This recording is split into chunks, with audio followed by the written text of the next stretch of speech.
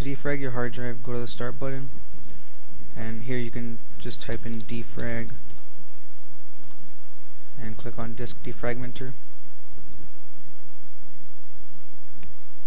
You can also go to start, all programs, accessories, and system tools, and click on disk defragmenter.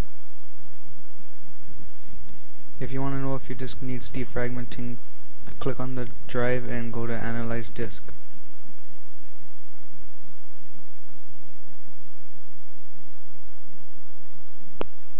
And when it's done, it'll show you how much your drive is fragmented. Now to actually defragment it, click on the drive and press defrag disk.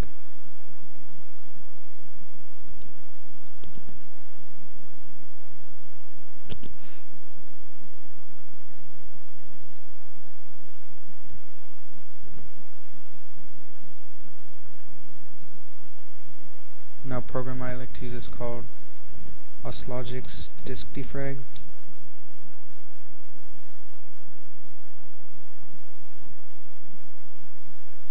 The cool feature I like about this is you can choose a high priority if you wanted to get done faster, and you can also make your most frequently accessed files to the beginning of the disk to make the programs load a little bit faster. But this will take a little longer than usual.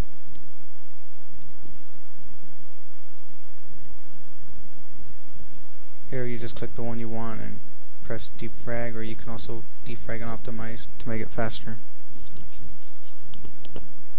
And when this is done, you can view detailed report,